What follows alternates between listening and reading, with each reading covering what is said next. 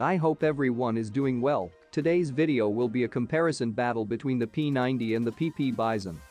Let's take a look at the topics that I'm going to speak deeper on.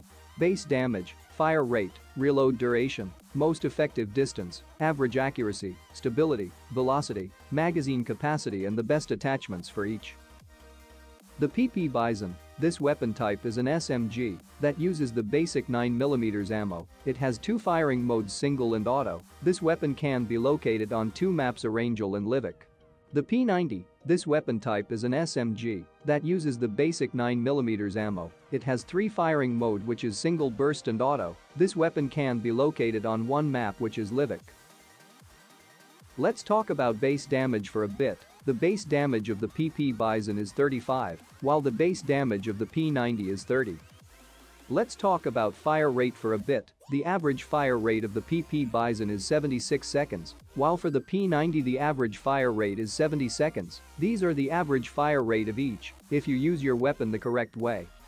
Let's talk about reload duration for a bit. The reload duration of the PP Bizon is 2.5 seconds, while for the P90 the reload duration is 3.4 seconds. Let's talk about effective distance for a bit. The most effective distance of the PP Bizon is 30 to 50 meters, while for the P90 the most effective distance is 25 meters. The average accuracy of the PP Bizon is 15.36%, while the average accuracy of the P90 is 12.66%. Let's talk about stability for a bit. The stability of the PP Bizon is 58%, while the stability of the P90 is 58%. Let's talk about velocity for a bit. The PP Bizon has a velocity of 360 meters per second, while the P90 has a velocity of 280 meters per second. Let's talk about magazine capacity for a bit. The magazine capacity of the PP Bizon is 53 rounds, while the magazine capacity of the P90 is 50 rounds.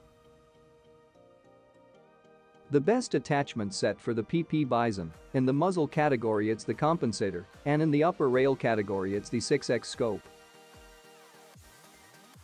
The best attachment set for the P90. In the muzzle category it's the compensator.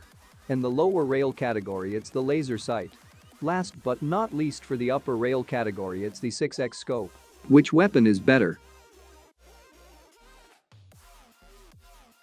If I stated any wrong information, please correct me in the comment section. Thank you for watching this video and I hope you have a better understanding of each weapon.